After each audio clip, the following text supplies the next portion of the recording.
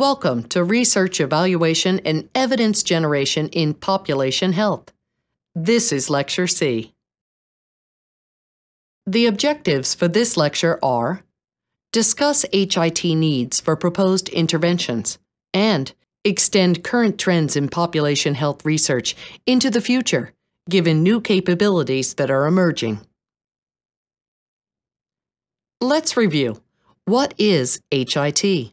Well, it's an enormously diverse amount of technologies. In fact, health information technology.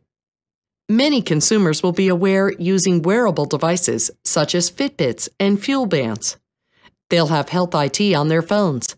They'll be looking for health information on the internet. We often think about health information technology being important to providers, but payers and insurers also use health information technology to facilitate the collection of insurance and other benefits. A few applications that may be relevant to those engaged in population health endeavors are patient registries. These are often disease-specific or treatment-specific. For example, for disease-specific registries, there are diabetes and cancer registries. For intervention-specific, we have documents of vaccines. Accounting and practice management systems. These overlay many hospital or medical groups. These practice management systems, to name a few functions, staff the nurses, make sure that they're on time, perform payroll tasks, and schedule patients. Practice management systems can vary widely in their own right. Physicians will often use something called Computerized Physician Order Entry, CPOE. Here is where the physician will put in the instructions to other clinicians on how to tend to patients. E-prescribing is how you get your medications. Again, a lot of this takes place in something called an electronic medical record, or EMR. The consumer will access the EMR through something called the patient portal, or patient health record. What are some more components of health information technology? As outputs, you will see results reporting. You may get a lab result back. You may go to some place like LabCorp and have a blood draw. You may get an email that will tell you things such as your cholesterol level or some other lab report in which you're interested. That may also go directly to your physician. and be entered into your electronic medical record as a form of electronic documentation. More HIT includes appointment scheduling and patient kiosks. Telemedicine has been with us for many years now, but it's growing rapidly. The day will come when we can simply turn on our smartphone and consult face-to-face with our physician. That'll be wonderful. A larger part of the various HIT components occurs at the regional or state level. These are health information exchanges, or regional health information organizations. The hope is that whatever provider you see will have access to your medical record. This will save money on the creation of new information. In other words, you don't want every doctor you see to order unnecessary lab tests. With health information exchanges, you can share information and also keep it secure. HIT is necessary because healthcare is fragmented. There are many providers operating in many types of sites, whether it is a hospital, medical group, something we call the, quote, doc in a box, end quote, which may be a physician site located in a strip mall or some other unusual setting. We even see doctors' offices in commercial outlets such as Walmart and Sears. So it's really quite fragmented. That's why HIT is important. We hope to connect those various parts in a unified way so that you, the customer, gets a holistic treatment. And what is the ultimate goal? It is the triple aim: improving the quality of health, reducing the cost of health overall, and ensuring that healthcare is more integrated. It's not only collecting data. Hopefully, it's used to manage your care. There are many priorities that are being framed more and more frequently in population terms. It's important to distinguish between population and public. Public is usually a large swath of our community. and it may not differentiate those people in a meaningful way.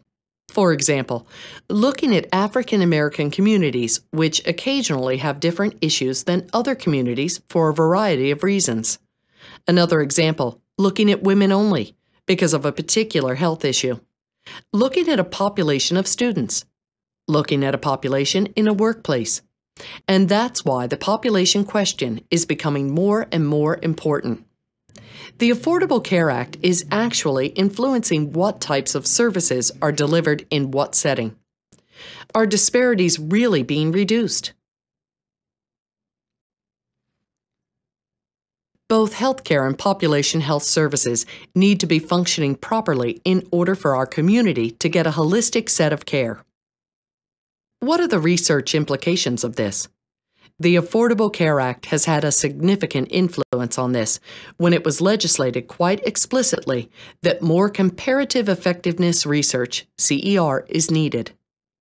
In research design, these would be your classic multiple intervention studies. So how does the Affordable Care Act actually define comparative effectiveness research? Quote, research evaluating and comparing health outcomes and the clinical effectiveness, risks, and benefits of two or more medical treatments, services, and items. End quote. In other words, this is where we really want to see that if you're trying to improve the diet of a particular population, in this specific case, we said medical treatments, that multiple interventions are actually being examined. The medical treatments, services, and items of CER are much broader than just pure treatments. We can define them as healthcare interventions, protocols, treatment care management, delivery procedures, diagnostics, devices, and on and on. You can see their full description on this slide. A defining characteristic of comparativeness effectiveness research is that it should also have population-based objectives that can be expressed in policy terms. This should be important to the consumers. You'll see many of these programs explicitly include consumer audiences as part of their management boards. The methods and data sources should match the research question. If you think you need a research designer or a statistician, you probably do. If you're asking the question, the answer is yes, and it's better to get them on board sooner rather than later. Lastly, people really want these conducted in real-world settings. More and more, the patient and the population is becoming the center of outcomes research. This actually goes by a very specific name, PCOR, Patient-Centered Outcomes Research. Here you can see some of the characteristics around PCOR and how the patient-focused questions might be framed. Examples include, given my personal characteristics, conditions, and preferences, what should I expect will happen to me? And what are my options? And what are the benefits and harms of those options? These questions are written in a similar format of a quality goal. The Affordable Care Act and later legislation actually created an institute for PCOR, the Patient-Centered Outcomes Research Institute, or PCORI, has research priorities. This institute is leading this trend in many ways, and it's worth going to their website if you have the opportunity. They also have very good resources for those of us engaged in population health interventions. Here are a few of the topics that interest PCORI, including assessment of prevention, diagnosis, and treatment options, improving healthcare systems, and accelerating patient-centered outcomes and methodological research. Let's review what we've learned in this lecture. We've defined HIT and its components, including applications and process, discussing the necessity of HIT to unify the various parts of healthcare. We've learned about some of the goals of HIT, specifically the triple aim. And we've also discussed population health priorities and some of the research implications that will extend current trends toward the future. Specifically, we learned more about comparative effectiveness research and patient-centered outcomes research. This concludes our unit on research evaluation and evidence generation in population health. In summary, we've discussed the processes of research and evaluation in population health in order to assess the value and effects that specific population-based interventions create. We've discussed the importance of community engagement, effective research design, and evaluation. We spent some time discussing literature reviews, including search strategies and focus. And lastly, we discussed the necessity and goals of health information technology and population health research.